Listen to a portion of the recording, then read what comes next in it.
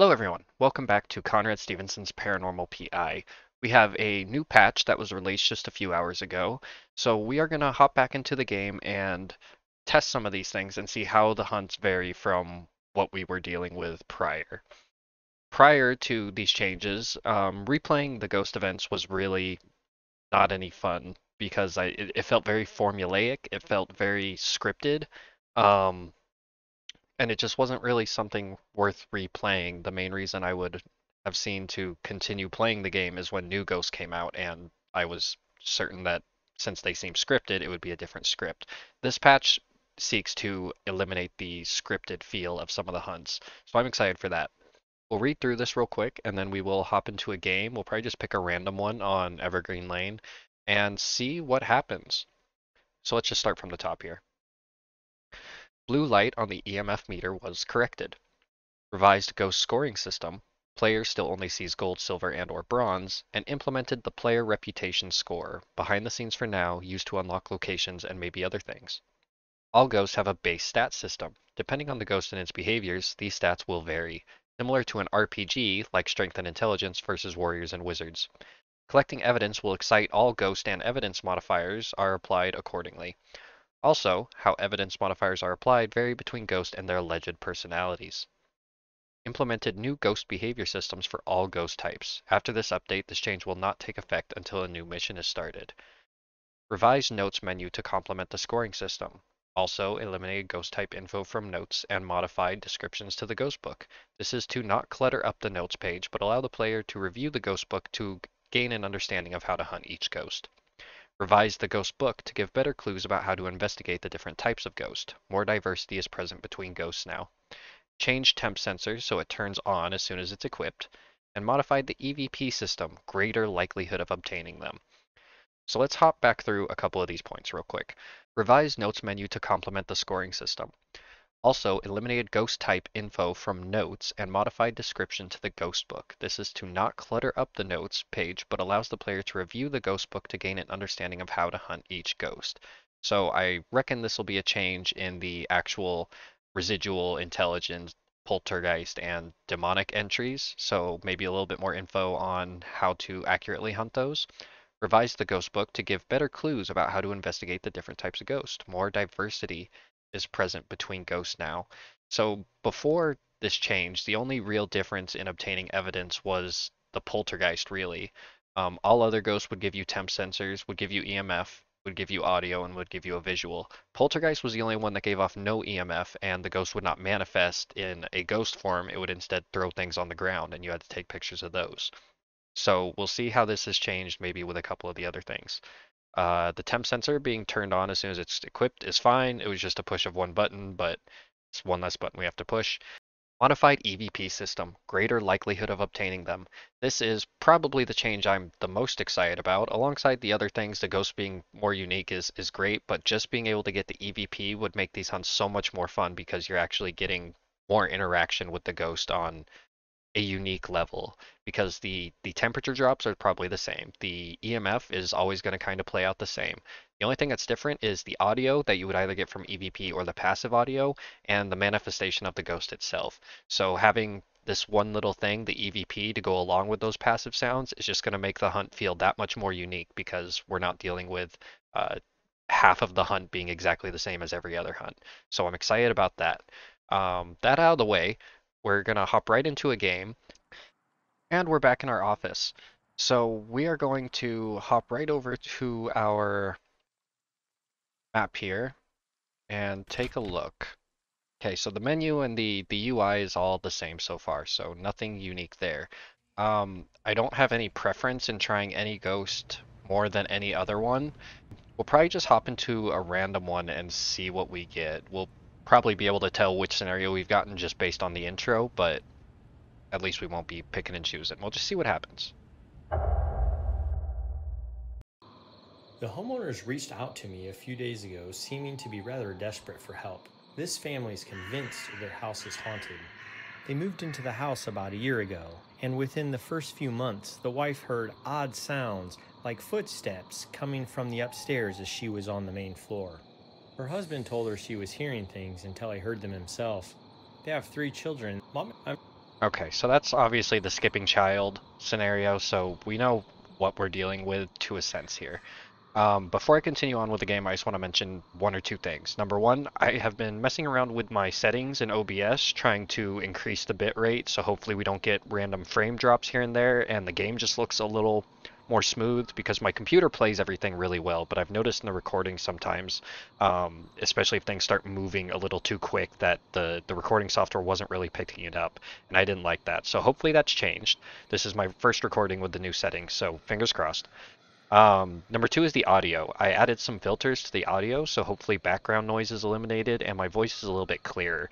If anyone notices any issues with the audio, please point them out in the comments so I know about it. Because when editing these, I go through and I pick out, big parts that I know need to be edited out, but I don't watch through the entire video sometimes, so I'm prone to miss things. So if you notice anything, please let me know. I won't take offense to it. That being out of the way, let's look into our journal real quick.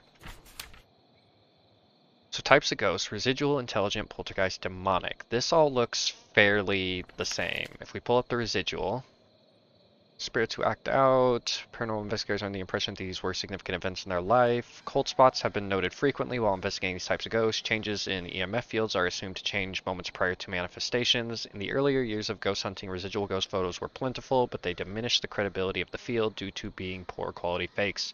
Recently, due to the improvements of ghost hunting technology, there have been a few residual ghost photos that have skeptics struggling to debunk. So this all looks pretty much the same.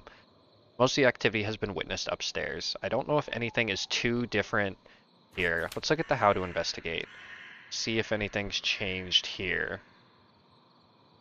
And to be honest, things don't look like they've changed too much here.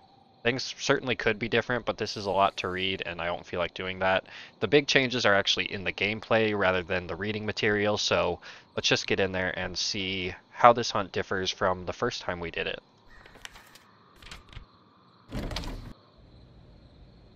And I remember it is that light switch this time.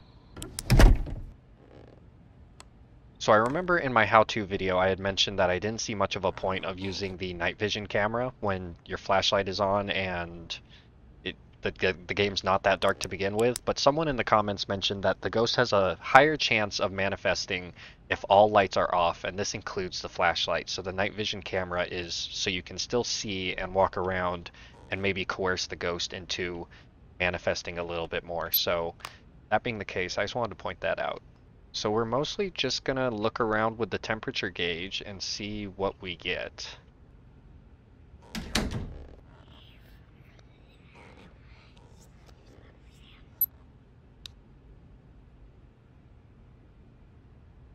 Seems like the noise has become too faint to record. Okay, so we actually got some audio evidence right off the back, and I wasn't expecting it. My brain just kind of didn't know how to react, so I was super late on pulling out the recorder.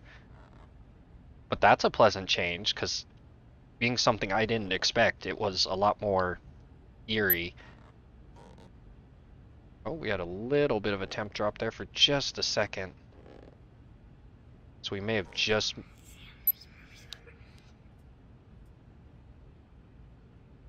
That was a very unusual noise. I will keep that as evidence. Okay.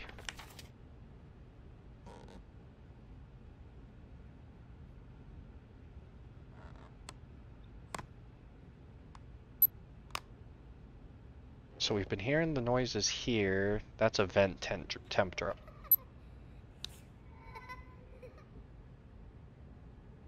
That was a very unusual noise. I will keep that as evidence. Obtain two pieces of audio evidence that cannot be explained. So this is interesting. He's keeping track. So perhaps a change with the scoring system has brought it to where you don't just need a couple pieces of evidence to max out the bar. Now maybe it's a good bit higher, since the frequency of getting audio evidence will be a good bit higher. I kind of want to try EVP, but if I remember correctly, Residual Ghost did not give off EVP. I mean, maybe it'll give off something. It probably won't be intelligent, like an answer to our question, but it's worth a try. I'll try it. If I get nothing, I can always cut it out. Okay, so nothing yet there. Let's keep looking around with our thermometer, because we know temp drops or something we should be getting here.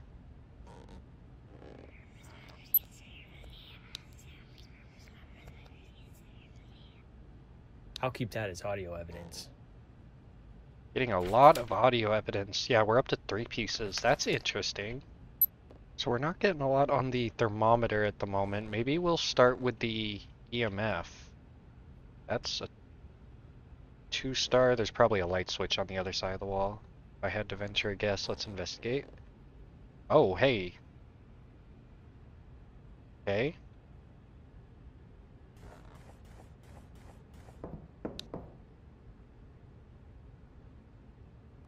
Seems like the noise has become too faint to record. We were a little slow on that one.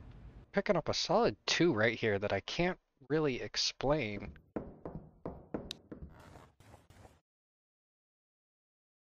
Seems like the noise has become too faint to record. I was pretty quick on that one. These lights are acting funny. I should continue investigating.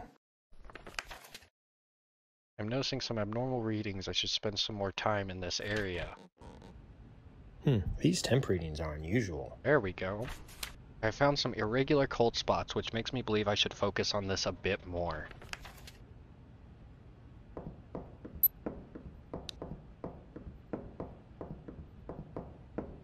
Ooh, that is eerie audio evidence.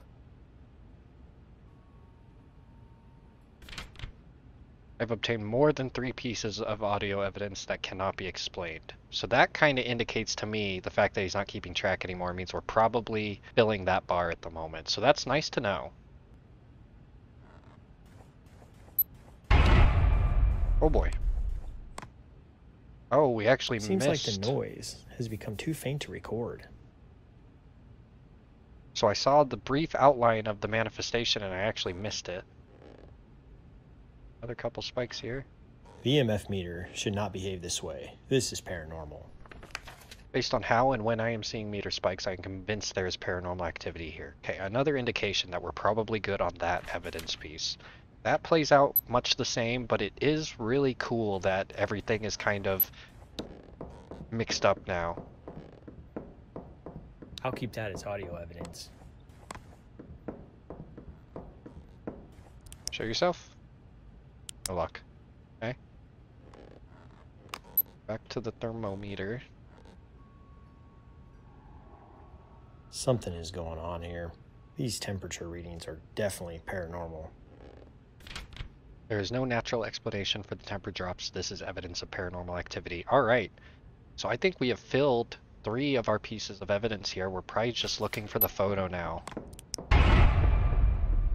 Incredible. I captured hello. a ghost on film. Multiple ghost photos in one night. Amazing. I've obtained photo evidence of a full-body apparition. Absolutely amazing.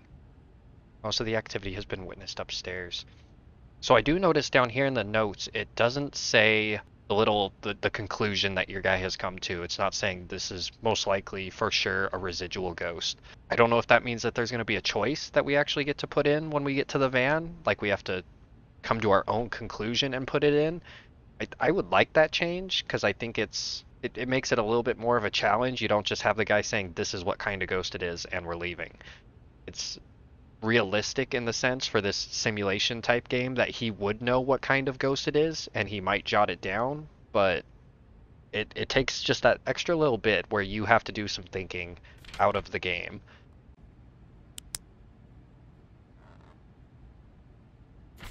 So all that out of the way, we're probably going to stick around and capture just one more photo. We might try EVP again. Okay, so we're still not getting any EVP.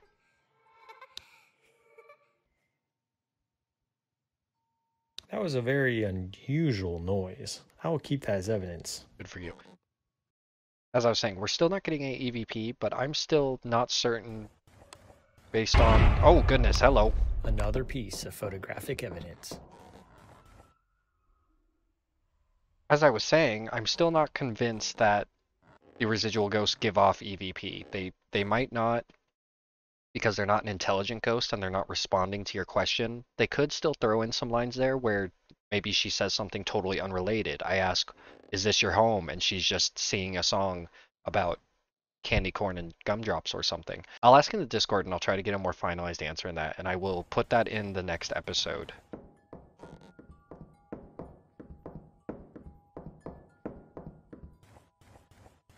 Where's she gonna pop up at?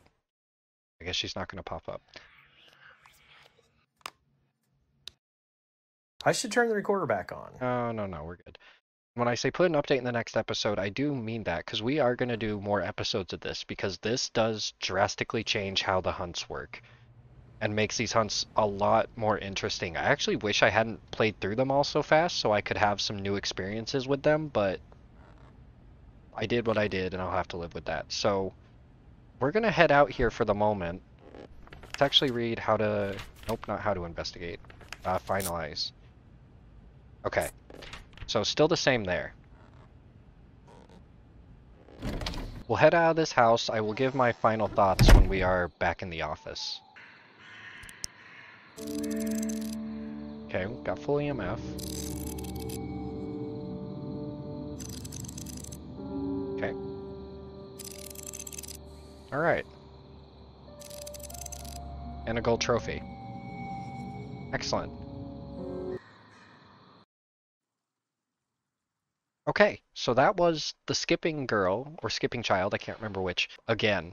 And unlike the demon hunt, which was really boring when I did it again, I replayed it for the how-to video, this one was actually interesting to get back in there because it wasn't as scripted as I said earlier.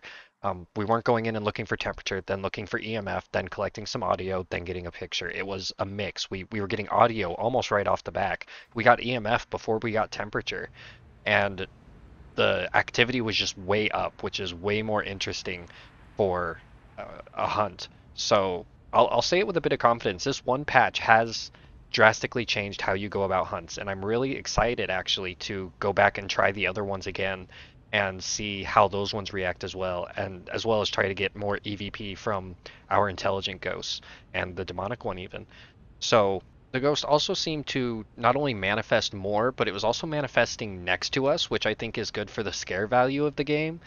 Because if I remember right with the first hunt, it was manifesting at the end of the hall, which was an eerie sight to see her come out of a room and skip down towards you. But it's another thing when she just pops up next to you and is just going about her business. I can imagine when we get to the intelligent ghosts, the ones that would like look at us and scream, if one of those pops up right next to us, it's going to be prime for some scares.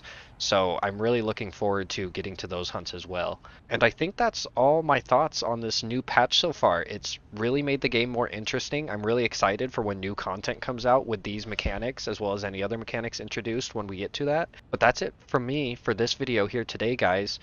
Check out the forest video that's coming out alongside this. If you haven't had a Phasmophobia fill, I do some nightmare runs with that and go over the ghost abilities a little bit during an actual hunt. So check out those as well. Like the video if you liked it. If you didn't like it, like I said, if there's any mic issues or any issues with the video quality, please let me know down below. I'm still working on rectifying that. Subscribe, ring the bell. We hit 100 subscribers, guys. We did it. We bounced up and down a little bit yesterday, going from 102 down to 97, back up to 100, but I think we're firmly sitting at 101 right now, so I'm really excited for that. And a big thank you to everyone who subscribed and continues to check out these videos. And if you're new to the channel, please do subscribe because we're going to replay these games and see how they change from here on out, as well as play any of the new missions as they come out. So that's it from me, guys. Have a great rest of your day. Bye-bye.